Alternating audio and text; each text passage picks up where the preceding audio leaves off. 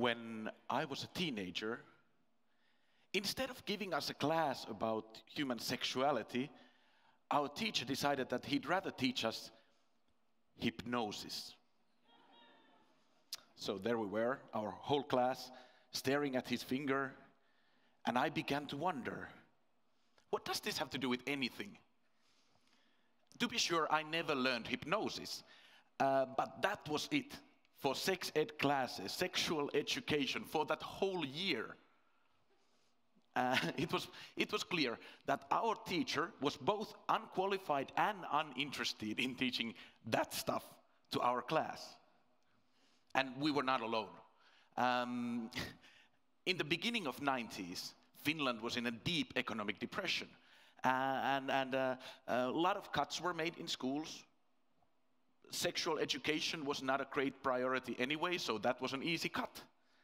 And the results were clear. My age group had more sexually transmitted infections and pregnancies during our teenage years than any age group before us or after us. Yeah. Nowadays, Finland's sexual education curriculum is one of the world's most successful ones. Yeah, we've been working at it, and once again, the results are in. The more Finland has gone in the direction of fact-based, inclusive sexual education, the number of pregnancies, which also means number of abortions, and the number of sexually transmitted infections have gone down tremendously. Yeah. And this is how you do it. I mean, why is Finnish sexual education so successful? Because it's mandatory. That doesn't sound fun, but that's what works. Yeah. Finland has a mandatory national education, and from the years of 11 and forwards, sometimes the teacher will just go, guess what? It's condom time. Yeah. Also, it's a successful program because we start early. Sexual education goes for all students of 11 and up. And some people view that as young, but I actually think that we should start earlier because some people are already in their puberty by 11, and I feel that we should give them some basic information about what's going to happen before they get there. And although nowadays teachers have far more education regarding sex ed topics than in my youth, some still want some help about how to talk to teenagers about sex, sexuality, gender, and relationships. And that's where I come in. Yeah. I have a sexual education lecture stand-up show. The interesting thing here is that the year I graduated high school, 1999, was the same year it became legal in Finland to encourage people to be homosexuals. Yeah, there's been some progress, because nowadays that is exactly my job. I go to schools, I talk to teenagers, and I encourage them to be gay. Yeah. And that's like, you would have thought that there would have been some kind of huge moral outcry of panic like 5 years ago when I began to do the show. Because I'm an openly queer, openly polyamorous, openly kinky person talking to teenagers about sex. But that moral panic, it never really happened, not in any larger scale. And I'm still doing a show that would have been illegal when I was a teenager. So when I talk to teens, I lean heavily on my own experience as a teenager, like what it was like for me, and what I would have loved to hear. That's why I do stuff like, I encourage teenagers to masturbate. Yeah, because it's a healthy habit. And I know some teenagers don't need any encouragement in this. But some really do, even some adults do. I mean, if you've never tried it, masturbation, and you're interested even slightly, I mean, I highly recommend it. Not right now, thank you. I'm not a teacher, I'm just a comedian. But I do stay within the boundaries of what you can do inside a school system. Like if the boundary is here, I get to as close to that boundary as possible, but I never cross it. But I get close to it because, like, for example, when I go to a school, I ask the teachers whether I can curse or not. Yeah, because my cursing is a pedagogical tool. Yeah. When you're talking to teenagers about sex, it's way better if you can use the same vocabulary as they do. You can say pussy or cock without blushing. As long as you can also use the correct terms like vagina or penis without sounding weird. It's important. Part of my approach is also the fact that I'm only a visitor in their schools. Yeah, and that gives me a lot of freedom. If the teachers did what I do, the rest of the year would be ruined because the students would be super aware that their teachers have genitalia and they have fun with them. And now the teachers can just use me as an example. Yeah, and use me as a shortcut into a vast array of topics. I actually see myself as a great opener to the actual conversations the teenagers will have in their schools and, of course, in their homes too. And so, through humor and empathy, I can connect with the teenagers to deliver the actual facts that I get from the official curriculum. The official curriculum is pretty good. Yeah. I just package all the facts into dick jokes. Yeah, and like I said, Finland's sexual education program, it's fact-based, which means what you think about sex is not important. The facts are important for the teenagers to know. Yeah. Because there's a bunch of stuff that we just repeat and repeat and repeat. And repetition doesn't sound fun, but once again, that's what works. Sexually transmitted infections, reproductive biology, contraception. These are all topics that we want just to become so familiar to the teenagers that they cease to be weird or awkward and just become common knowledge. Common knowledge. So much so that when I go to schools and I perform for teenagers of 14 years and up, I know that they've already had this class for a couple of times and will have again. So I don't actually focus on that stuff. I go more for the non-mechanical side of sexual education.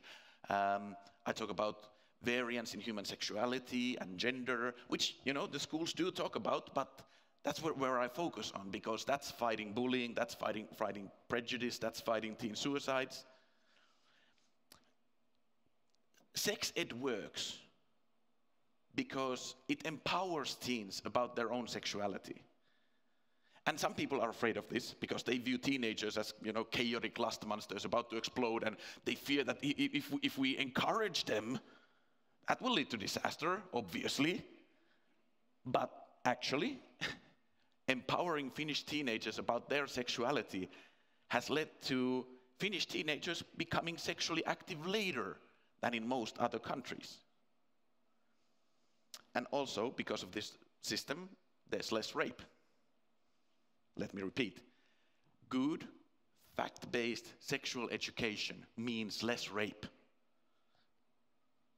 Yeah. Because people understand their own agency better. They understand consent. They understand that they have rights.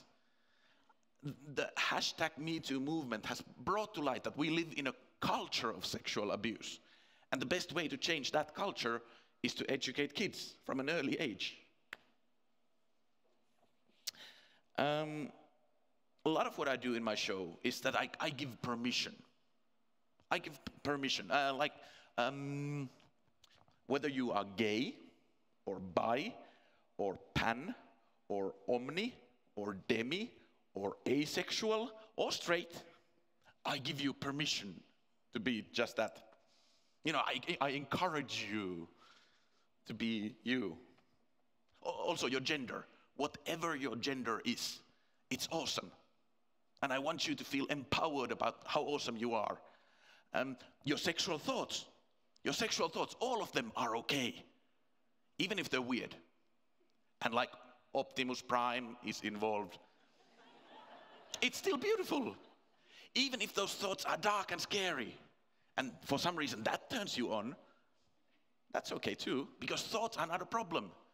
If you want to make those things happen in the real world, then you have to think about how to do it consensually and ethically. But just having weird and kinky desires is not a problem. And of course, when we're talking to teenagers about sex, and sexuality, and gender, and relationships, we talk to them at an age-appropriate level. Of course. And that's why I talk to teenagers. Because I know how to do that. I just talk to them about all these subjects like they were adults. And you should too. Let me repeat. We should talk to teenagers about sex like we talk to adults. Because they might not yet have fully developed adult brains, but they do have working sex organs and growing sexual interests. It would be fair to give them some warning about what they'll be getting into. Because we can't stop them from getting information, but we can make sure that at least some of that information is actually helpful.